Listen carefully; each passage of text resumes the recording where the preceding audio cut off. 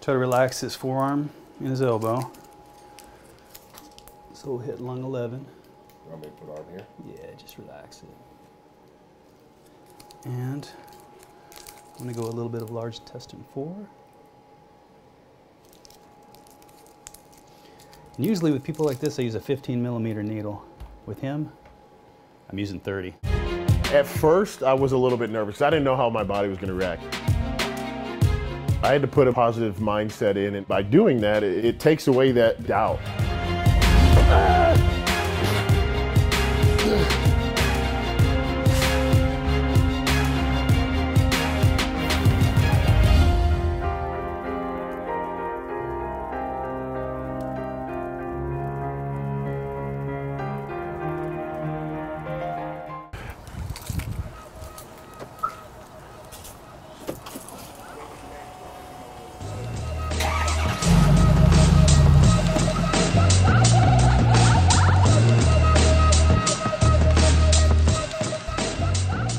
It's a 2015 F-250. I mean, it's barely got any miles in it. It's a diesel truck, so they usually don't even get broken in like 100,000 miles. You know, it's the turbo's redone on it, and you know, it's fun. If I'm not driving my Mustang because it's been down for a little bit, it's you get the motors getting rebuilt and get some stuff done. So this gives me my fix of speed and fun.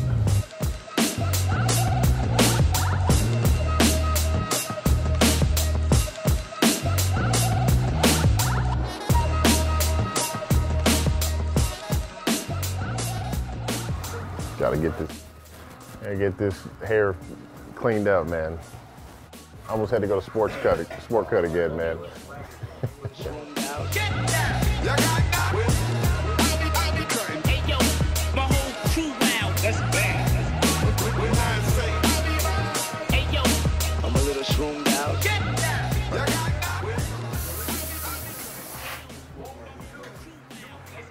Edged up, looking pretty.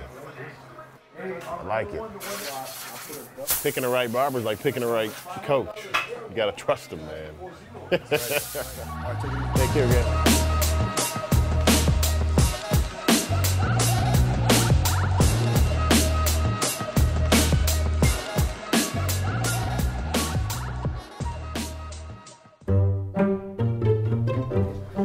Hi, how are you? Good. Did Trace tell you I was coming? Yeah, he told. Okay, yeah. He'll be right out, okay? Okay, cool. As you can imagine, adjusting Big Steve is like how he trains. It ain't easy. Basically like holding a tree trunk. You gotta dislodge it. There it is. Good. Good.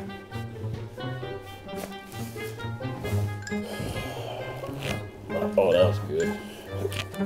You guard it just a little. There it is. One more, my friend. Now breathe. This is an alternating current. This is an interferential. What I'm doing, we're gonna bisect right through his parascapular muscles, right through here.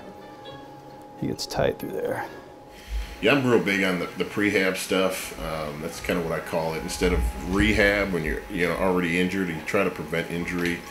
And it's just like maintaining a vehicle. It's the amount of wear and tear that we put on our bodies when you're prepping. Just doing things like going to chiropractor, getting deep tissue massage.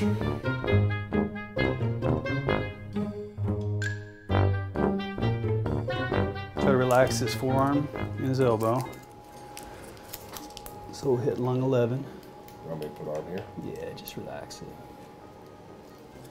And I'm gonna go a little bit of large intestine 4.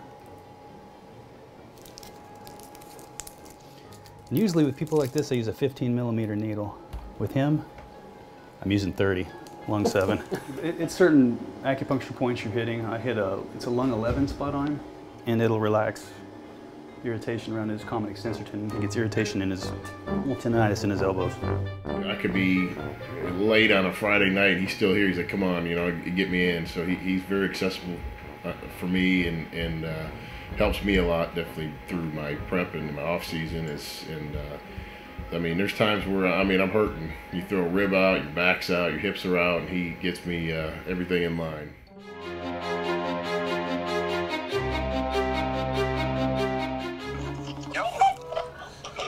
Georgie. Hey, Steve. Having a coach like George has really been a big part to help me further my career and do things right. And I think too many people want to rush things and, you know what, I want to go in 6 months, turn pro, and I want to be on Olympia stage in a year and all these things. I need you to start sending me like pictures now that we get closer every like 4 or 5 days. Okay. So don't let it go past 5 days, you know what I mean? Yeah. So I can start making manipulation, like go up and down on certain things. Okay. Because I really want you to be peeled, man, early. Yeah, yeah. No, definitely coming in between the training and the diet and everything is really working together. Excited, you know, to see the changes, and I feel good. You look like you're actually, believe it or not, your muscles are maturing, and that's amazing. Because now, as soon as you get leaner, you get more deeper lines and stuff. So that's all gonna look amazing under the light. You know? Yeah, absolutely. God gave us eyes in front of our face so we don't look backward. So let's just look forward, man, and hopefully this year will be your best year ever. Being versed as a bodybuilder is important to me. There's some guys that just, hey, I'm 100% bodybuilder, and that's cool, and that's your thing, you know. And one of the people that I kind of looked up to in the sport starting was Jay Cutler.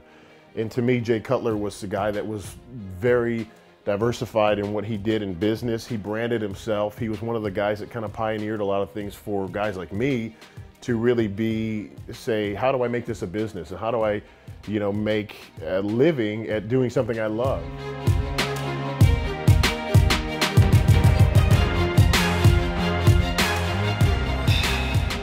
Good. Elbows up just a little. There you go. Lat spread. Big breath. Feet down hard.